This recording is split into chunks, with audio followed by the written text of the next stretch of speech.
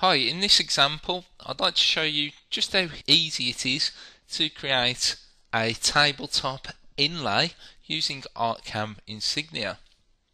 So here we have my design for my tabletop, and all of these pieces are going to be inlays. So that's just a 2D geometry, and I'm going to go into my toolpaths and I'm going to create an inlay. And it's going to be a female pocket, and I'll just type in the finished depth of 13mm.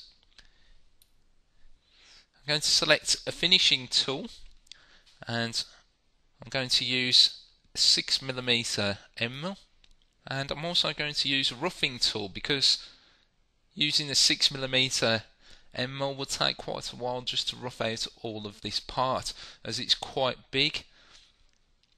If I click here, you can see it's 600mm square, so it takes quite a while to cut that out using just a 6mm end mill. So I can select a roughing tool for this, which saves you quite a lot of time.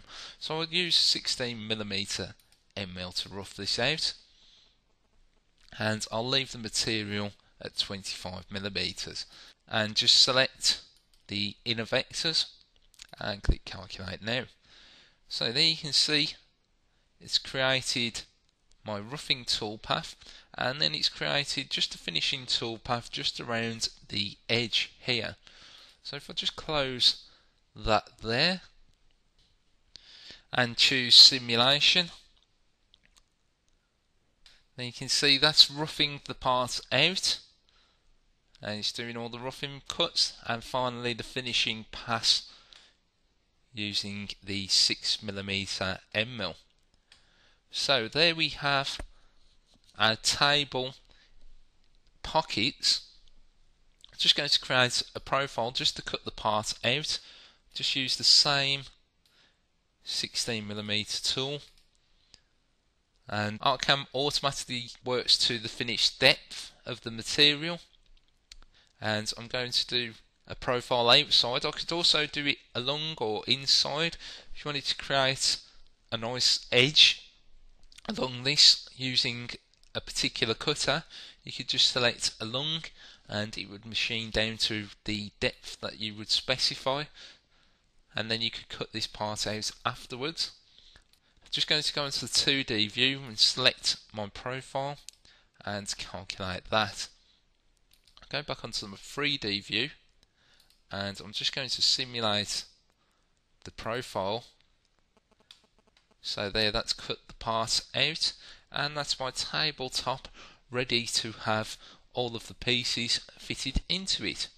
So I'm just going to switch over to here now, and these are my pieces to fit into that particular tabletop. Here you can see I am using a sheet that is 2 meters by 2 meters, and these are my parts that I want to machine. So I could just move these to here, say for instance, and just cut those out. This would not be very practical. Let's say for instance if I had an order for, let's say, 20 tabletops, and I was to just copy these like so. I can't fit that one in there, so I'll just copy that one there and those there like that. So there you can see I've just copied those quite quickly, and you can see that this is wasting a lot of material. I'm probably wasting half of the actual material that I want to use. So I'm just going to undo these, and I'm going to show you nesting. So this will maximize all of the material. So if I select my parts and choose nesting, just come over to here, make sure that I use the same diameter tool that I used to create the inlay. So it's going to be a 6mm diameter tool, and I'll just use the same for the clearances. I can rotate the parts just so it fits a little bit better, so I'll use a rotation angle of 15 degrees, and I'm not going to group these parts because I want each part individually, and I want to create 20 parts of each, and I'll click next.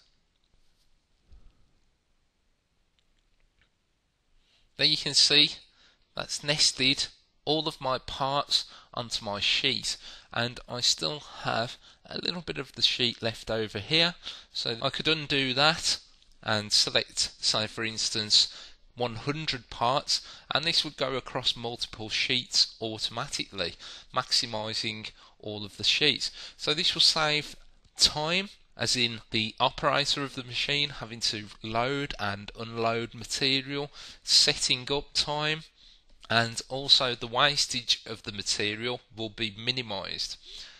So I can close that now, and I'm just going to select all of these parts, and I'm going to create another inlay, but this time it's going to be a male straight, and the finished depth of this is going to be 13 millimeters, which is the same size as the material and the depth in the tabletop pockets. I'm going to select a tool, which is going to have to be the same tool that I used to do the inlay, which was the 6mm M, and click calculate now. So there we have all of my parts cut out, and I'm just going to simulate these now. Just rotate that round, and there you can see this is maximizing the coverage of the sheet.